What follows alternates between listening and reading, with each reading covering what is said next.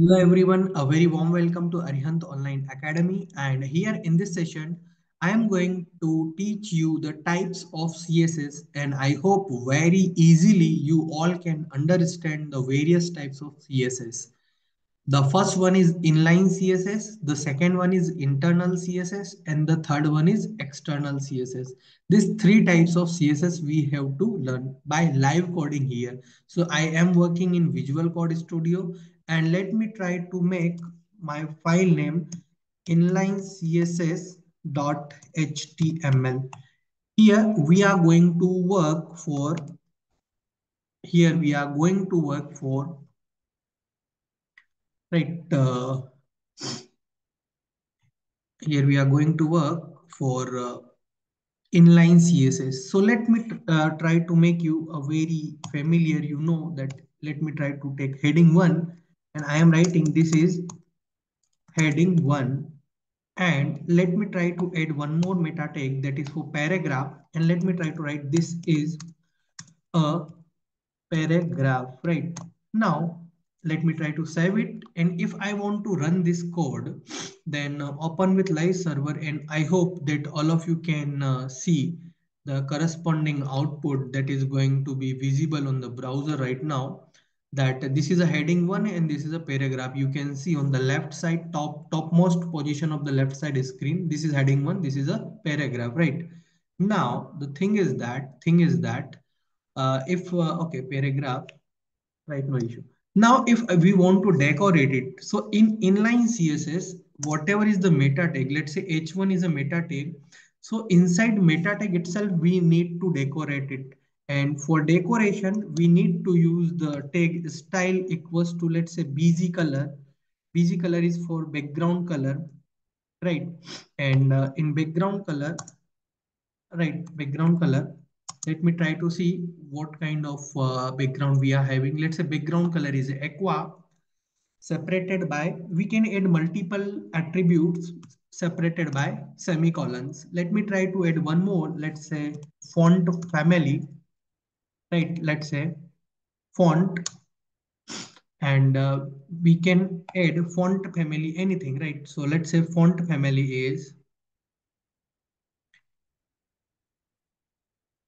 font family, you can choose, let's say, Arial Helvetica. Right, and let me try to make the color of that heading, let's say color as a, let's say, red.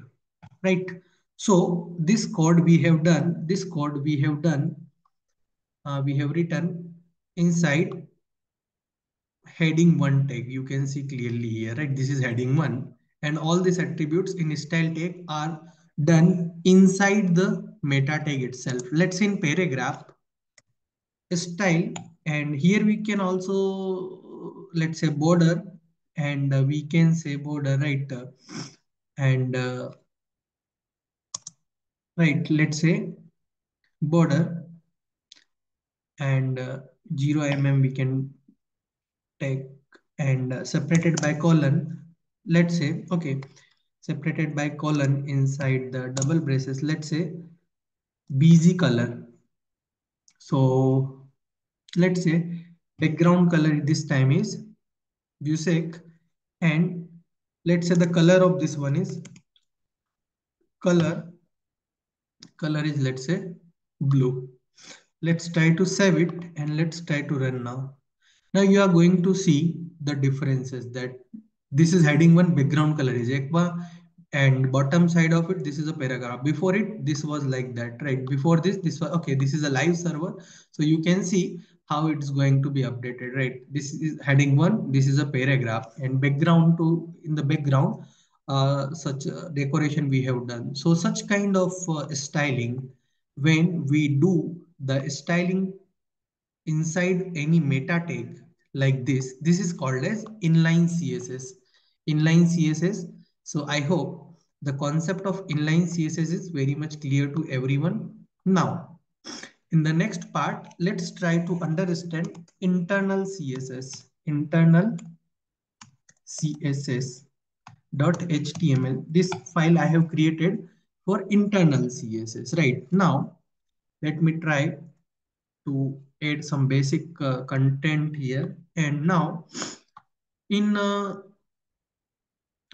internal CSS, we can add title to any file, so that in the title tag it will be shown. Let's say title tag is internal CSS. This is very simple, nothing else. If you are going to run it, you are going to see that the title, right? The title is internal CSS. This title we can set with the help of title bar, and inside head we can do coding under style tag, under style tag, right?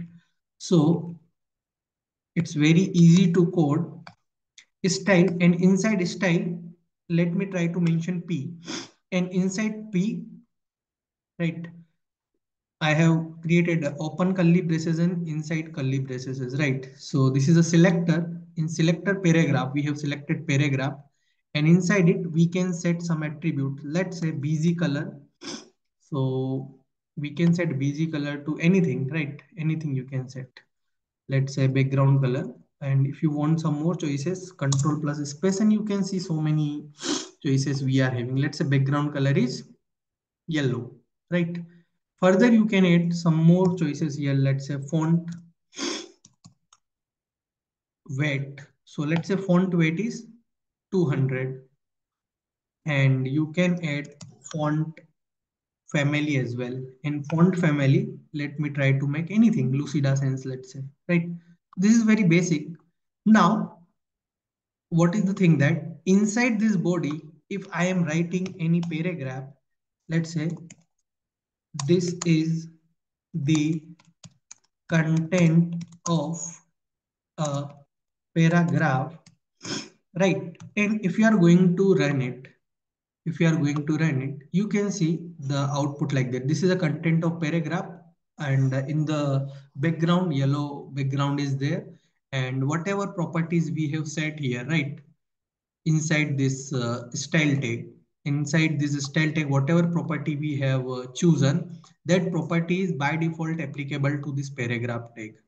So in this style tag we can create similarly for h1, similarly for h2, h3, h4, h5, h6, similarly for any meta tag that you want to apply decoration on, right? So this is how you can implement internal CSS. In internal CSS, a special part is mentioned under style tag, and in style tag we already have selectors. Let's say paragraph h1, h2, whatever. So next time onwards in the body, if we are going to use such kind of tags like paragraph or let's say heading, by default that property is going to be applicable over there, right? This is called as internal CSS.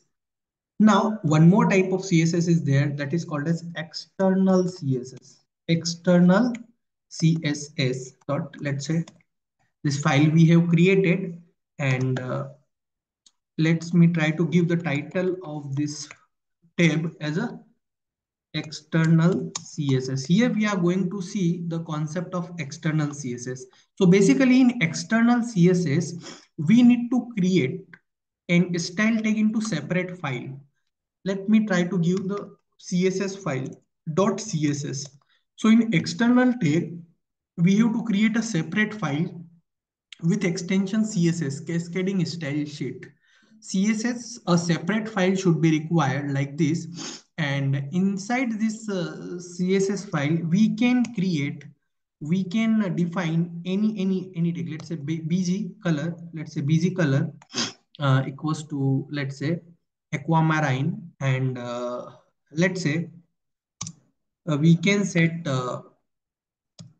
font size large, right? And we can set let's say color as let's say red.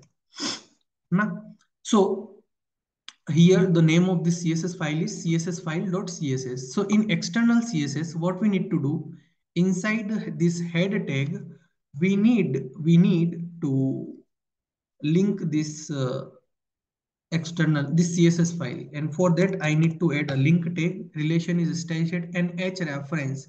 This reference should be the name of that file, that is css file.css, css file.css. This was the name which we have created here, right? And it is included in the code.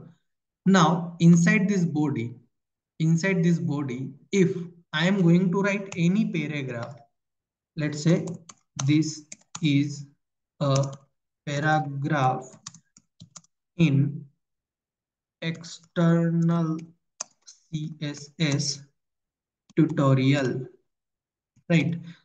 And let me try to save it and let me try to run it. So you are going to see the output like this. This is a paragraph in external CSS tutorial and background color is aquamarine.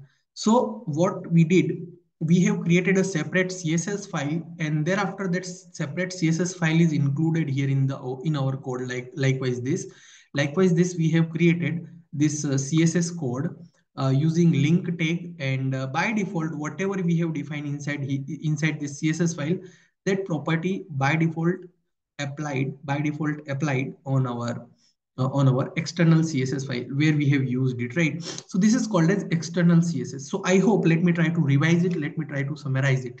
In inline CSS, we need to include the CSS codes, CSS styling declaration inside the meta tag itself. In internal CSS, we need to create a style tag, and in the style tag, we need to define all the selectors where we need to decorate. And in external CSS, we only need to write the HTML code, and in separate CSS file, we can define decoration properties for tags. Likewise, paragraph tag, we can create it for heading 1 as well. We can create it for heading 2. Whatever tag we want to decorate, we can create multiple tags. And in whatever HTML file we are having, we need to include the link tag between head tags.